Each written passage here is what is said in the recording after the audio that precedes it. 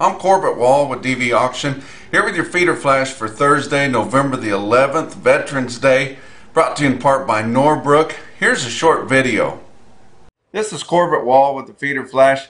I'm here with Bruce Brinkmeyer, who's Vice President of Sales and Marketing North America for Norbrook. Bruce, can you tell us a little bit about Norbrook? Sure, Corbett. Thanks. Norbrook's a lot like a lot of your listeners, where it's a 50-year-old family-owned business. Started originally in Ireland as a manufacturing company in the pharmaceutical business. Are generic products different than Pioneer products? And if so, can you tell us a little bit about the differences? Well, there's a lot of things that are similar. First of all of our facilities where they're manufactured are FDA approved and have to meet all the specifications of any other product. And the testing that goes on after manufacturing is all the same. The opportunity with generics sometimes is to enhance the products actually with better packaging or different product characteristics, but it has to be the same amount of active ingredient and for the same claim purposes, same treatment regimens. Sounds to me like a no-brainer to be using some of these generic products when you're looking at being cost effective, right? It's been interesting to watch in the human side ourselves. Whenever we're given the option to take generics, we're pretty fast to do that usually, right? Sure. But when it comes to treating our animals, sometimes we hesitate a little bit and a little bit more cautious. Yeah. And truth is that we should be just as ready to try a generic on our animals as we are ourselves. I don't think the cattle are going to care. A lot of times, even the diseases don't know the difference when they get treated. So it's a good thing for everybody. Thank you very much. For more information, go to Norbrook.com. Another $2. This fat cattle market is really on the rise here. We are so short of market-ready cattle that these packers are scrambling for cattle, out looking for any available supplies that are in loose hands. Of course, they're getting their normal formula cattle, they're getting their grid cattle turned in, but they need all the available cattle that are out there, and those cattle that are up for negotiation in the country, and they are out looking for cattle and even buying the plainer cattle at top of the market there. But it's really a great thing, and it's right while we're talking about this new compromise bill, the Cattle Price Discovery and Transparency Act that I've been talking about this week. And if you guys haven't heard that, go back a couple of feeder flash videos where I talked in depth more about this new bill. But it's a bipartisan thing, and it can get passed, and it will give us a minimum requirement of negotiated cash cattle. And I think you guys really should get behind this. It's not everything that we want, not a silver bullet. A lot of people are disgusted with that, but it's something that we can get, and we can get it right away. Some of the other trade associations besides U.S. Cattlemen's Associations that have been very instrumental in getting this bill done, they've kind of licked their finger and stuck it up in the air to see where the wind's blowing and what they should support, and see really what their stance is on this bill. But I'm here to tell you, it's something that we can get. It's all we'll ever get.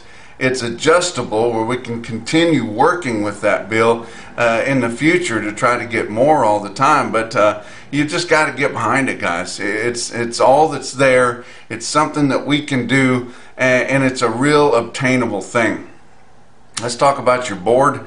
On Wednesday, December live cattle futures down 20 cents at 132, and that is right on par with what they got in the country. 32. That was from the north to the south, guys. A few spreads going a little bit lower than that, but for the most part, cattle bringing 132, and suddenly we're right here on the December spot live cattle futures month, and sitting right on par with that. February was up 12 cents at 136.82. You gone out from there on your back months, and they were just mixed, but not too much of anything. Down a quarter to up 15 cents. November feeder cattle down $1.25, and that was all due to your grains. But down 125 on November at 156.65. January was down $1.75 at 158.05. All your back months were down too, as these grains are getting out of control again, as your market's just kind of absorbing your report that come out earlier in the week that was bullish for your corn, especially there, and it's having more effects as we go forward here. But your back months on feeder cattle down 82 cents to down $1.65. Talked a little bit about your fat cattle trade, but we had a significant confirmed trade on Wednesday, and there'll be more that they didn't pick up on Wednesday that'll come in on the roundup that reports out on Thursday morning. But significant trade. Iowa, 10,600 head confirmed on Wednesday, almost 21,000 for the week so far. 130 to mostly 132, and we blew right by that 30. And I had told you guys here over the past several weeks that we were trying to get to that 130 level, that I thought once we got to the 130 that the doors would just fall in and we would go well into the 30s, and it's looking like that's turning out to be reality. But it was this week's turn for your dressed market to gain a bunch, and I told you live cattle were up $2. Dressed market was up mostly $5. With dress trade from 205 to 207 confirmed in Iowa. Nebraska, 7,600 head confirmed on Wednesday, almost 10,000 so far for the week. Live spread from 130.5 to mostly 132 there, and dress trade from 206 to mostly 207. That's just a lot better than what we've seen here in the recent past. Kansas, 8,400 head, and that's all they've had so far this week. 131 to mostly 132. In Texas, 4,100 head, that's all they've had for the week. 131 to mostly 132. So whipping and spurring on this fat cattle market.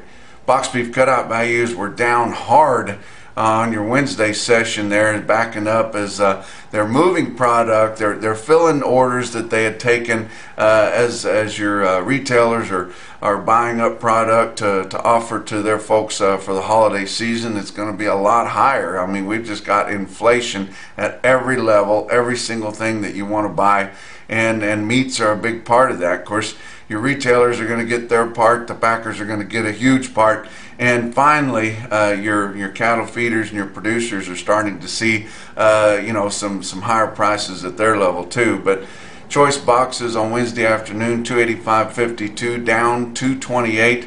Selects were down $4 even at 266.62.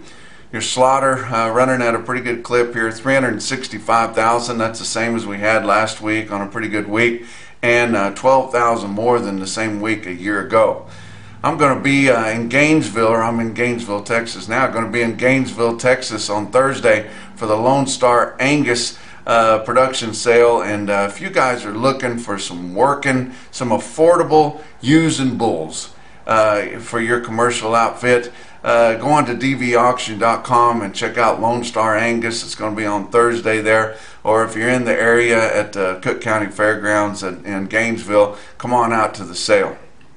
Talk about your feeder cattle market. Your real-time index on DV Auction on Wednesday late, sitting at 154.14, up 74 cents just from Tuesday's close there. So big gains, and we've got some hellacious feeder cattle quotes to give you guys. How about our big markets? OKC West, El Reno, Oklahoma, 10,900 head for their sale. Feeders were fully steady, and that's good because they gained a lot of ground last week, guys, but to hold that was significant. The calf offering was kind of hard to compare because they had kind of a value-added sale this week with a lot bigger offering, so it was hard to compare to a small offering last week, but sharply higher in your calf prices, and the yearlings were selling awful good too. You look at this quote on some yearling feeders out of El Reno. 56 head, 818 pound steers bring 162.75. Of course, they had a big sale at Cherokee Sales Company, Cherokee, Oklahoma. That's where they had the regional qualifier for LMA's World Livestock Auctioneer Championship. I was competing there, had a lot of fun, got a lot of camaraderie with some of the other participants and contestants and the buyers, and just it was a big gathering there, and they had over 7,500 head. That's more cattle than they can hold.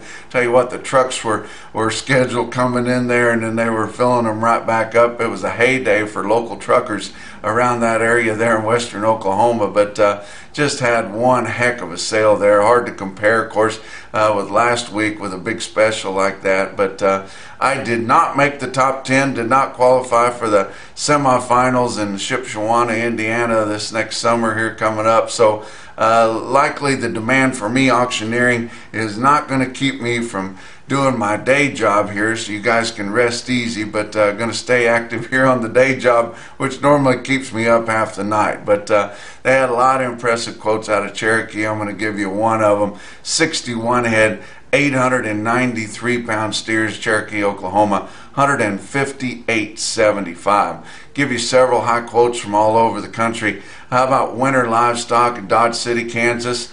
94 head, 781 pound short yearlings there, bring 171.50. Goodness. About a market that doesn't normally sell big long strings, but whenever they get them, they can sell them, especially on a market like this. But North Arkansas Livestock in Green Forest, Arkansas, look at this quote from them.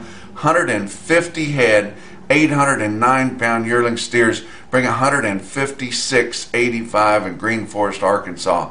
How about Parsons, Kansas? Parsons Livestock Auction. They had a heck of a sale there and sold yearlings right at the top of the market. 116 head of steers, weighed 921 in Parsons, Kansas. Bring 156.85.